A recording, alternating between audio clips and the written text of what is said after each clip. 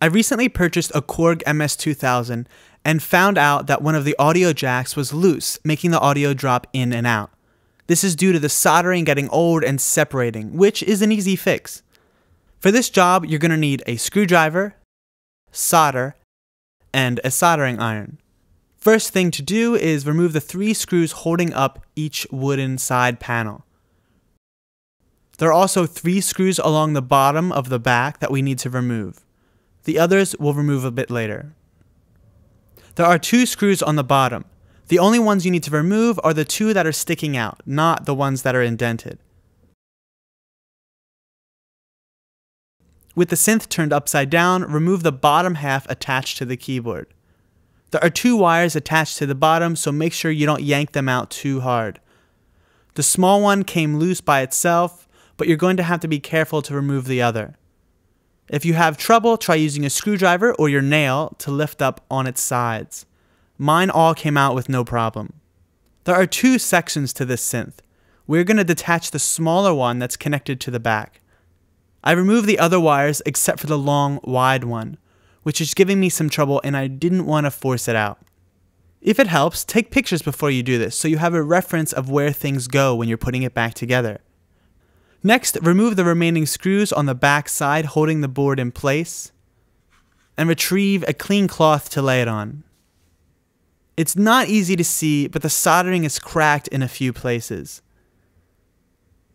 And over here is the horrible job I did at fixing the power connector, which was having the same cracked soldering problem. I made a bit of a mess, but it's holding up and working fine. I held the solder over the cracked pieces and let it drip over the connector. Note that I'm not a professional and this is only my 2nd time doing something like this.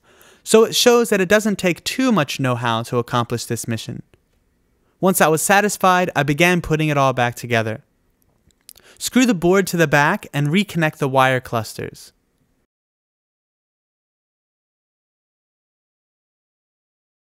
The tricky part is putting the bottom back on the synth. Make sure you reconnect the 2 cables and make sure that the larger of the 2 is in the correct orientation. If you don't, the keyboard will be completely unresponsive. I had this problem during my first fix of the power connector and thought I had broken the keyboard. The larger connector should be facing the back of the synth, even though it fits either way. When sliding the bottom plate on, make sure the bottom fits inside of the top. Once it's all together, I found it easiest to screw in the bottom first. For me, it was off-center and I had to do some wiggling to get it oriented correctly, but once those 2 screws are in place, the rest shouldn't give you much of a problem. Screw in the back 3 screws and the 3 supporting the wood on either side. Make sure that you put the wood on the correct side. And that's about it. The only thing left to do is to test it out and jam. I hope this video helped. Let me know how your repair turned out. Like this video if you liked it, dislike this video if it sucked, have fun in the studio, and never stop making music.